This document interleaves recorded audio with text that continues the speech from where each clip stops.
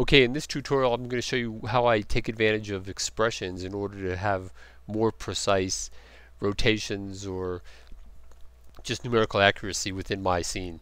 And this is the kind of stuff I teach within my premium tutorials, typically like in my 3D Time Machine Warrior tutorial that you can see on my sci-fi animator.com website.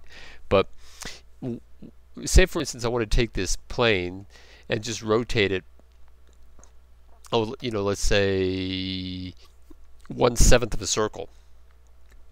So if I take this 360 degrees divided by 7 like this, so then it's 51.428 degrees. And I know I'm in degree mode because right over here, if I press this button here, you can see it's by default set to degrees. Alright, so I could type in this number 51.428, make sure that I'm in median point or active element like this, and then if I go into the Z coordinate and type in 51.428 like that, well, it rotates it, but I left off all those other digits of precision in there, so that's not really what I want. So what I typically do is I come in here and I use an expression within here directly, and I would type it in like this. I would type in 360 divided by 7, kind of use this as your calculator, and now I have a much more accurate representation. In fact, you can see it.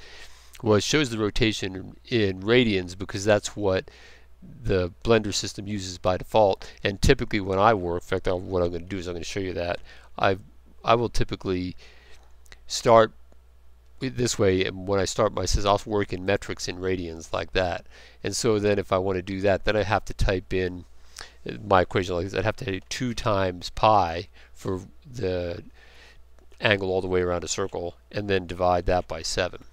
Okay, and so then when I do that, it tells me that the value is 0.898.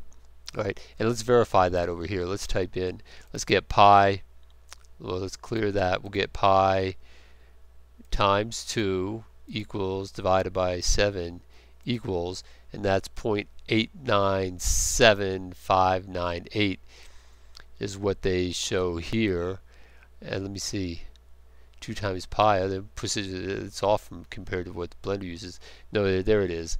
See, 8975979, and here it is. Notice it says 0.898 what you see, but if you hover your mouse over it, it's 0.897598 like this. So since I did it as an expression in here, I get the accurate reading, versus if I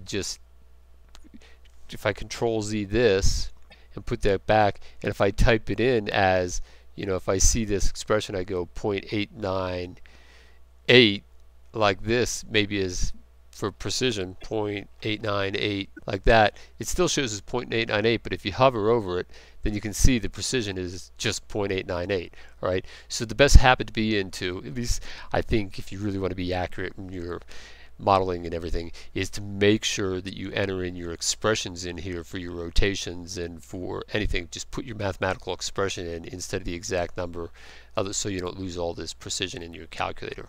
Alright, so that's really an important step in a lot of the work, and that's the kind of stuff that you'll see in my premium tutorials typically, because most of my premium tutorials aren't meant for most artists. They're more for technical artists if you want to know about math and physics and programming and basic engineering and things like that.